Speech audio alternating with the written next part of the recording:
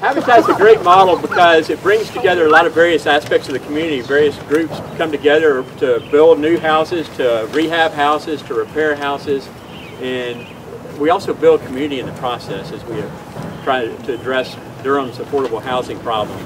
And this is a great community. It's really exciting. I think this is a new concept, the Pink Ribbon Build. Margaret's going to talk about it in a few minutes, but how many folks in the group have been affected by somebody that they know or love or personally by breast cancer? Wow. A lot of people. And the concept that Margaret's going to talk about, and Margaret has come up with here, is a way to recognize the strong sense of community that club, it's an unfortunate club, but that club has. And it's a very caring community, and it's one that, I'm not going to talk too much about it, but I just think it's such a cool concept. I'm going to let Margaret talk about the way that you can turn that negative into a real positive here. And it's such a great thing that we're doing here. I'm going to cry. Let it out, girl. Let it out. I didn't write a speech.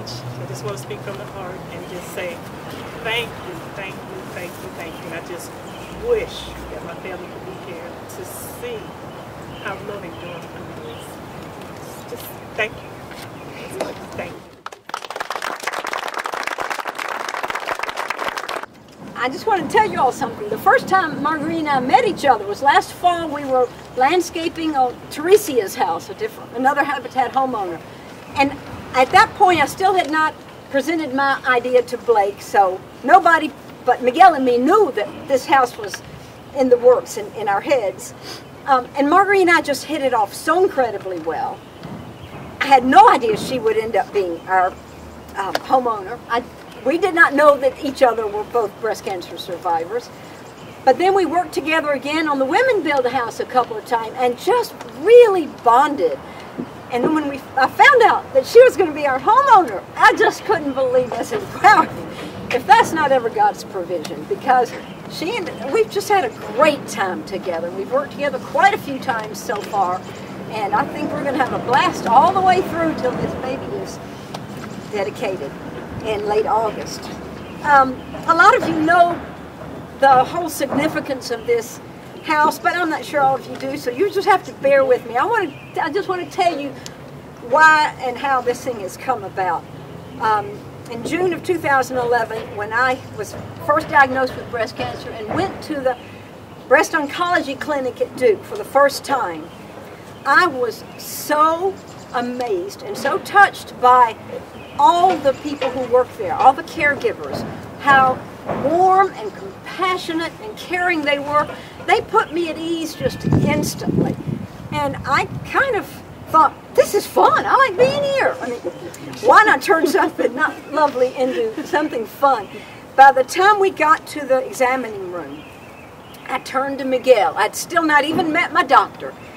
Just all the CNAs and the lab techs and everybody. I said, Miguel, as soon as it's feasible, I want to build a Habitat house to thank these people, to honor them, because these guys, every single day, they're dealing with women in all stages of cancer. Some are having really tough struggles, and look how incredibly sweet and warm and awesome they are. I want to honor them in some way.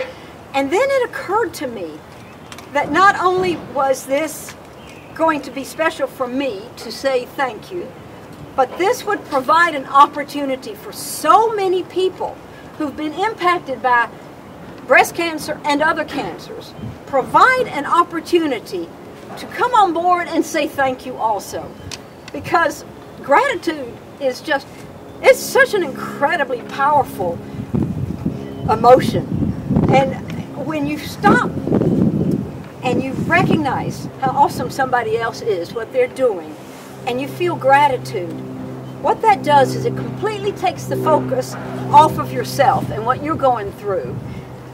And you suddenly have this connection with another person. And before you know it, you have built a community, a whole new community based on gratitude and caring.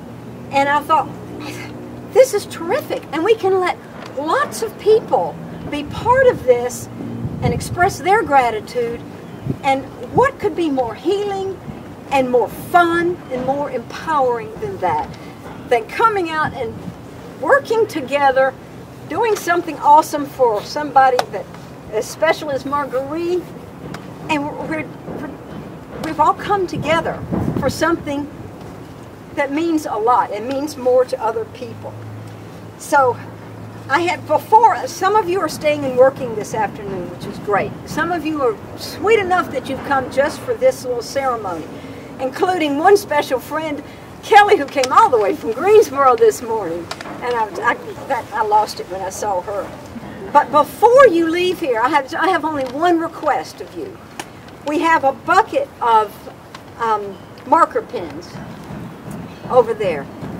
I want everybody to take a marker pen and write the name of somebody you want to honor on one of the 2x4s that's here.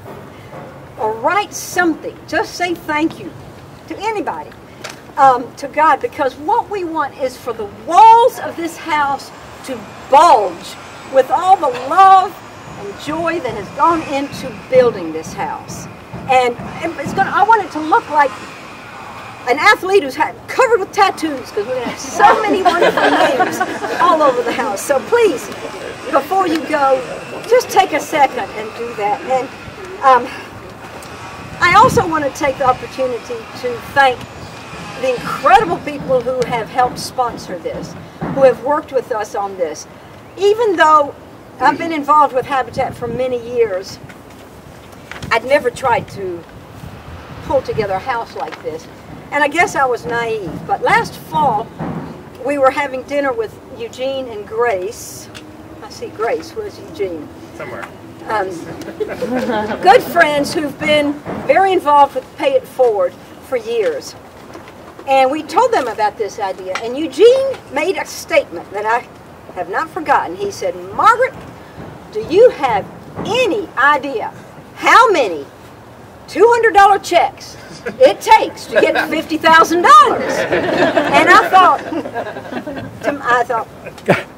I don't want to do the math, but I'm very idealistic, and I thought, but Eugene, it's going to happen. We're going to pull it together because this theme is going to resonate with so many people that it's just going to happen. And I have two things to say to you today. One, Eugene was right. It takes a lot of $25, $50, $100, $500, $1,000 checks. It takes a lot of them to get to $50,000. But I'm going to tell you something else. I was right too, because the response has blown us away. It has completely and totally blown us away. And the generosity of people here and all over. We've had donations come in from Germany and Hawaii and California and Texas and New Mexico, Alabama. I mean, you just can't even believe it. I could tell stories all day, but I won't, because I know you want to eat. But anyway, we will forever be filled with gratitude because of the response of so many amazing people. And I especially want to recognize today a great group of people who were willing to say yes and come together and be part of the Pink Ribbon Build Committee. And Diane Amato, just raise your hand, honey. Be proud. Diane Amato, Dale Strayhorn, Emily Beglain, my sweet Miguel, Chris, couldn't do it without him. Chris Holliday, I don't think is here yet. She was going to try to get by, but she has 2 little kids. And even though she's unofficial and doesn't live here, my daughter Myra stepped in. She helped out so much with fundraising because she understands about social media, the things that young people know about. I didn't really know about that much. She's been amazing. So thank you to all of you all for coming by our side and saying, yes, we believe this idea is great and it can happen. I also want to say a special thank you to the Fresh Market, who provided a lovely, wonderful, delicious breakfast for us this morning. And Johnny Carinos has come back again. They're such great supporters. Have that for lunch. We're going to have a fabulous lunch, I can promise you that much. And we are very grateful for that. Okay, anything else that needs to be said? Well, before Reverend prays for us, just to say one thing, we want to make this an annual event. We don't want this just to be a one-shot deal. It amazed me when Blake asked how many here have been impacted. I don't think it was anybody that didn't raise their hand. You know, we need to spread the word. This is like wildfire. You know, spread the word, because when the people give to others, particularly others that have not been blessed as much as you have, you know, they get a lot of personal satisfaction. And we have to be the ones giving the people the chance to get personal satisfaction in helping those less fortunate.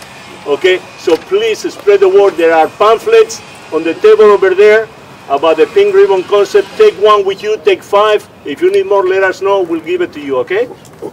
Well, and on that, you know, there are a lot of people say, well, wait a minute. I'd rather give to something that's helping find a cure. We're not finding a cure by building a house for Marguerite, but you know what?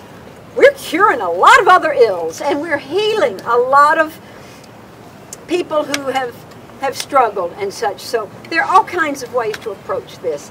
And the most important thing, that Marguerite has a house for the rest of her life. Amen. She went through a tremendous struggle also through cancer. She knows that this is going to be her house until the day the Lord will call her. Not only for her, but her granddaughter and her great-grandson. So 3 generations living here. And that's amazing, Marguerite. Yeah. Yes. One more important thing is that Miss Margaret here is going to be my wonderful...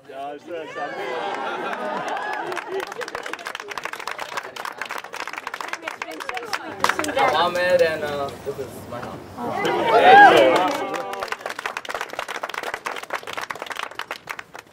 Thank you.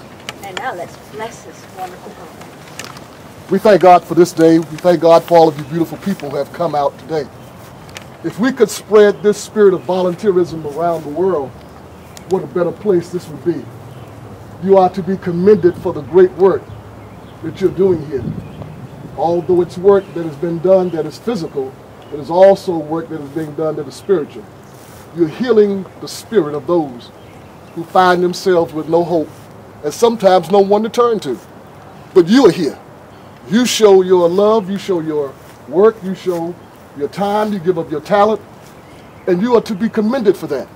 God is going to bless everything that you allow your heart and mind to do because of your selfless sacrifice to help others to come out this day. A great poet once wrote, "So long as there are homes to which men turn to at the close of the day, so long as there are homes where children and women stay, if love and loyalty and faith be found across the window sills, a stricken nation can recover from all of its grievous ills. So long as there are homes where fires burn and there is bread, so long as there are homes where lamps are lit and prayers are said. Although people falter through the dark and nations grope, with God, our Savior, we have sure hope." Let us pray. O Lord, our help in ages past, our hope for years to come, our shelter from the stormy blast, and our eternal home. Father God, we thank you for this day. We thank you for the family. We thank you for the volunteers. We thank you for those who you allowed to place this inception into their heart to bring forth this great day and this great time of celebration. We pray now, God, as they continue the work that is set before them, that you will guide every hammer, allow every screw to be placed in place, keep them safe from all hurt, harm, and danger. Send your angels, Lord, to watch over them as they work in this place today. God, we thank you for this day, and we bless your holy name. In Jesus' name we pray. Amen. Amen. Amen. And amen.